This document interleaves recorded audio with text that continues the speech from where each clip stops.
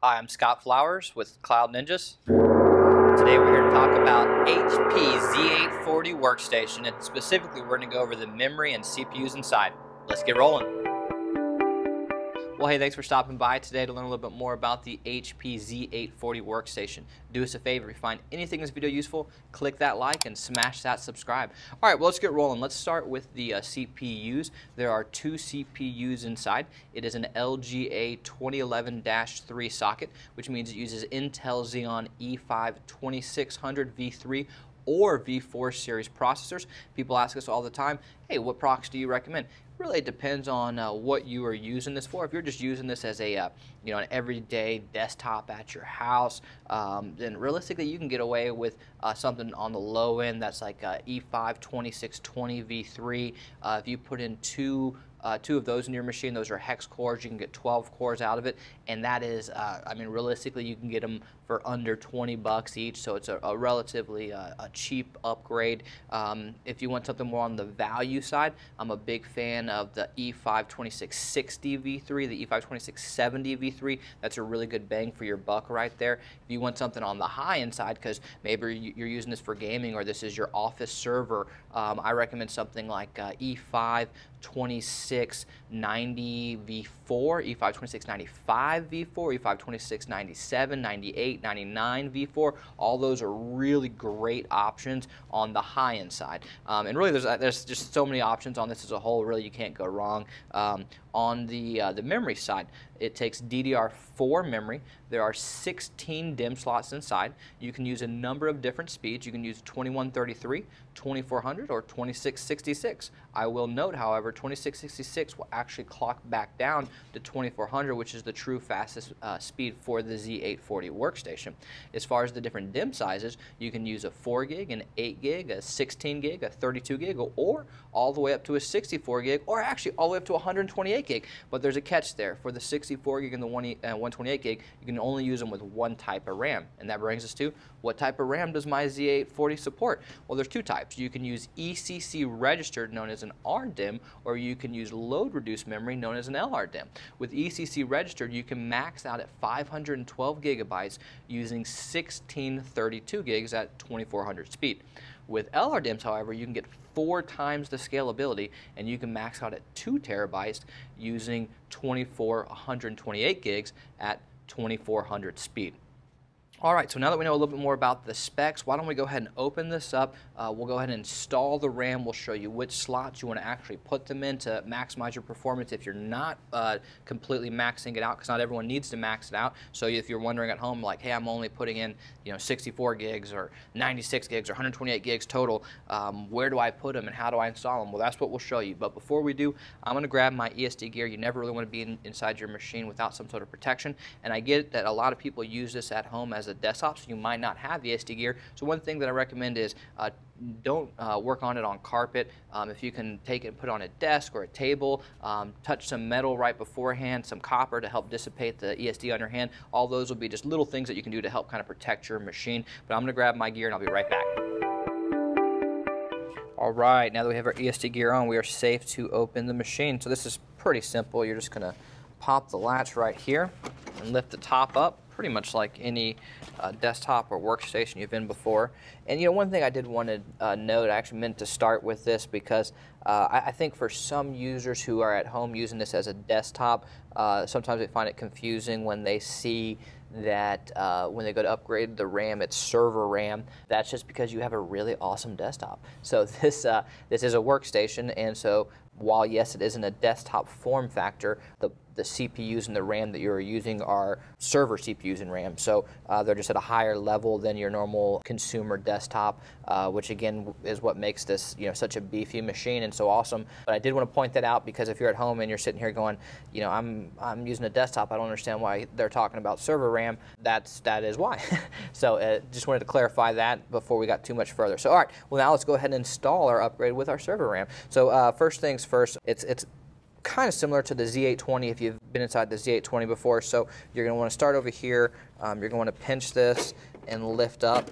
and I'll note that there's these two rivets over here that these kind of hook into, or these two little openings, so you just need to make sure you don't accidentally bend the metal, and you can toss this to the side, and now you have access.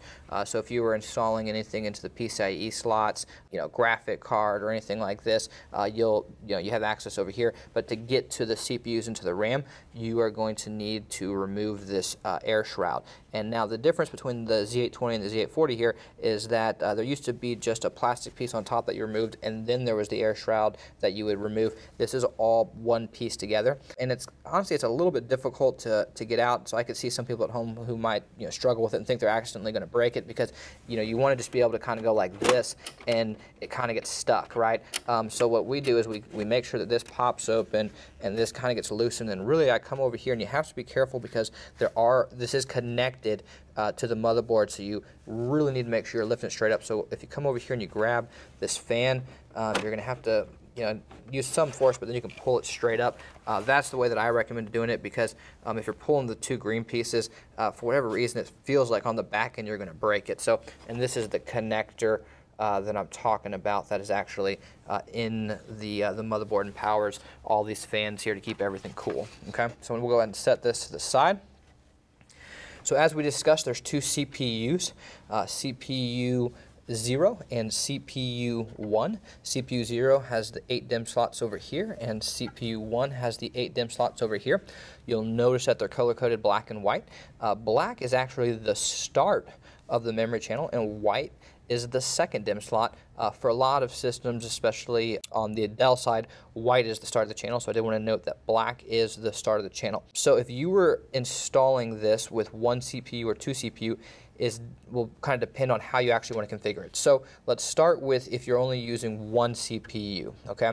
You would want to, this would be considered DIMM slot 1, and that would be where you'd put your first DIMM. Then you come over here, and this is number 2. Then you come back in here, and this is number 3. And then you come back over here, and this is number 4. So again, if you were only using one CPU, you would want to use 1, 2, 3, 4, all the black slots, okay? Now, if you were using two CPUs, it's a little bit different. So follow me here, because it gets a little trickier, not too bad. So this is DIMM slot 1. And now you're going to come over here, and this would actually be the second slot you put them in, okay? And then you're going to come over here, and this will be the third, and this would be the fourth. So if you're only installing 4 DIMMs into this with two CPUs, you'd want to use basically the 4 outside black slots. That's what you want to use, okay? Now, if we were continuing to roll forward, then this would be number 5. This would be number 6. Come back over here, and this is number 7, and this is number 8. So if you were putting 8 in, you would want to do the 8 black DIMM slots, okay? That would be the proper way to do it with two CPUs. Now, of course, I always tell people I like to max it out because I like to get the most out of it, but I also understand not every application calls for that or needs that, so not everyone needs that to max it out. So this might be the perfect setup for if you're at home and you're like, hey, I want to put in 8 gigs or 8 16 gigs. You want it with two CPUs, of course. You want to put them in the 8 black slots. Okay. So now I'm going to go ahead and actually do the physical install. But one of the suggestions I wanted to tell people in advance, I like to pop open all my DIMM slots. Okay. I know it's a simple, easy thing, and you don't have to do this, but it's one of those things. I like to do things that just prevent issues from happening, and really the goal is just to protect the parts and get the machine back in a working state, and actually in a better state because now we've done an upgrade, right? So to me, just doing little things to make sure that we do not accidentally damage a DIMM slot or damage a DIMM, I'll take the extra few seconds. So anyhow, all right, the next thing I recommend, you'll notice right here on the module, there is a notch. This notch right here is known as a key. This key is not perfectly centered, which means you have to make sure you line your module up perfectly, or you could accidentally damage the lead on the module, or you could accidentally damage the DIMM slot, okay? So we're going to do this first one, and it's going to go like this. So we've got it lined up properly. We're going to slide it in. So you'll notice I've put it in. However, it is not fully inserted. You want to hear these 2 clicks.